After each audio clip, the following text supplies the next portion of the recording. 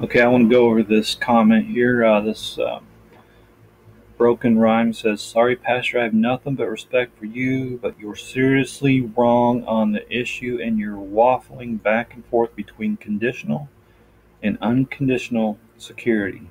You can't have it both ways. This is the problem with the once saved, always saved version of unconditional eternal security. If it is true that nothing can separate a believer from the love of God, then what the heretic John MacArthur teaches is true. A believer can take the mark of the beast 666 and still be saved afterward.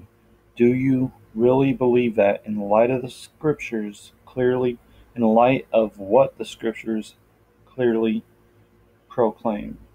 And then I responded, "You should first establish what exactly is the mark of the beast."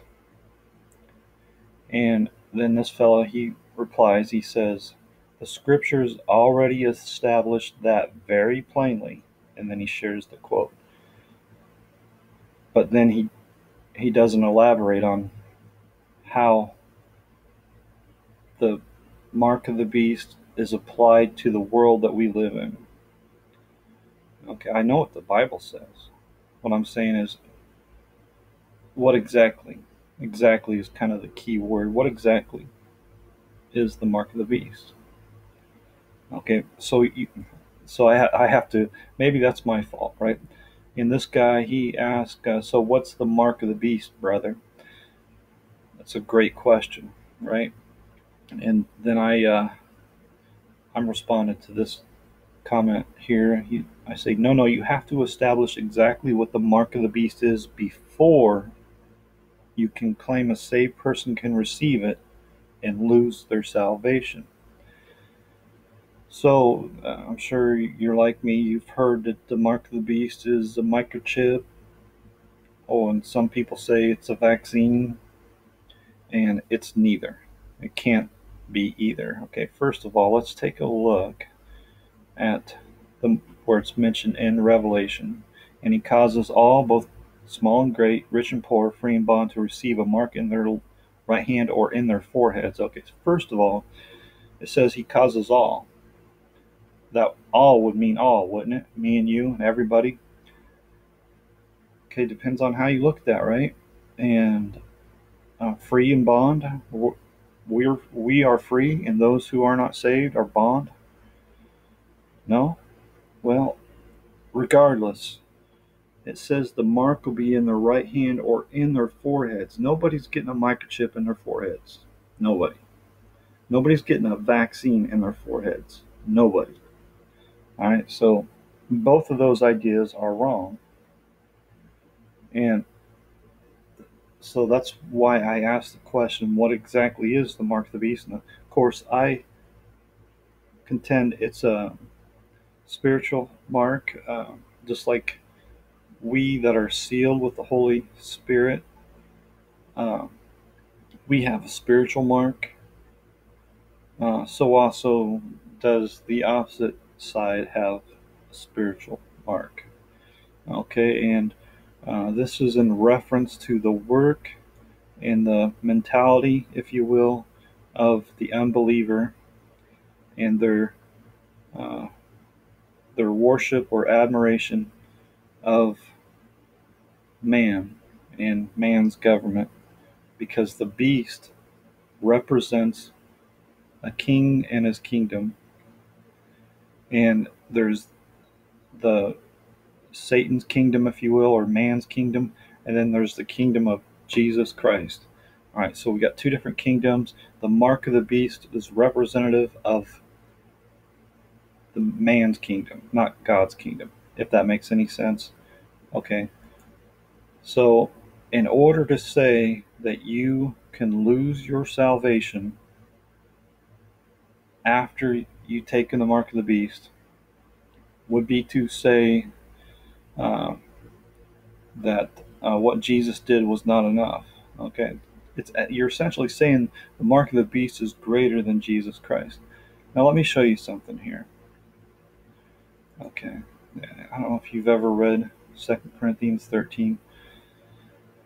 Um, let's take a look. I'd like to read this whole thing for you, but I probably ain't got time. So let's start at the top. Just read the first 5 verses. This is the third time that Paul's writing to the church in Corinthia, or in Corinth, or whatever, wherever that's. Okay, this is the third time I am coming to you. In the mouth of 2 or 3 witnesses shall every word be established. I told you before, I foretell you, as if I were present the second time, and being absent now, I write to them which heretofore have sinned, and to all other that, if I come again, I will not spare, since ye seek a proof of Christ speaking in me, which to you word is not weak, but is mighty in you.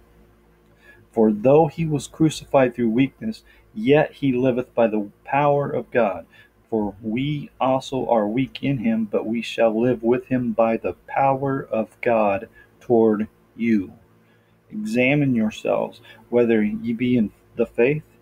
Prove your own selves. Know ye not your own selves, how that Jesus Christ is in you, except ye be reprobates? Right? So you're either Jesus Christ is in you and you're saved, or you're reprobate and you're not saved. Okay, but I trust that ye shall know that we are not reprobates. We that are saved are not reprobates. Okay, now I pray to God that ye do no evil, not that we should appear approved, because our appearance we shouldn't present ourselves superior, right? But that we should do that which is honest, though we be as reprobates.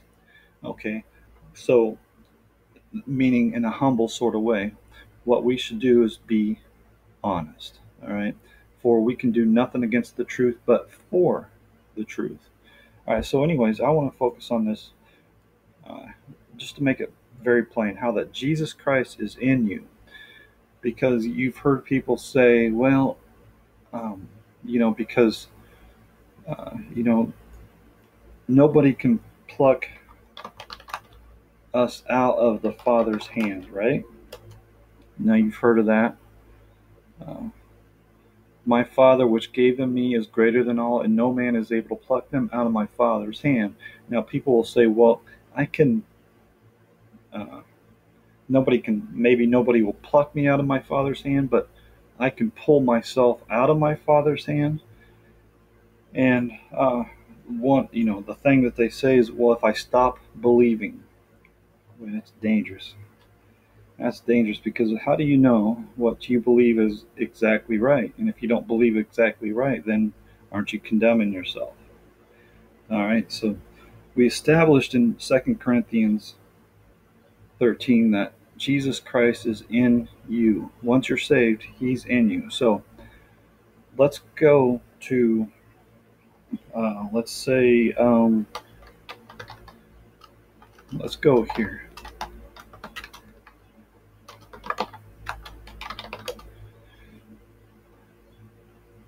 2 Timothy 2, if we believe not, yet he abideth faithful. He cannot deny himself. So let's say you don't believe.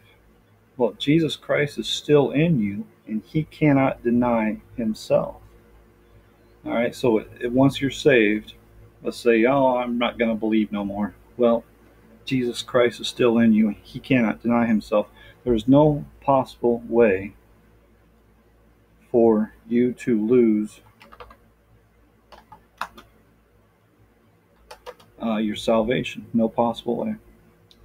Impossible. No matter how you spin it, no matter how you look at it, it's not possible. And Jesus answered and said unto him, if a man love me, he will keep my words, and my Father will love him, and we will come unto him and make our abode with him. So God is in you once you are saved. Once you are saved, you are a new creature. Therefore, if any man be in Christ, he is a new creature. Old things are passed away. Behold, all things are become new. So you can have peace knowing that once you're saved, you're always saved. Nothing can take that away from you.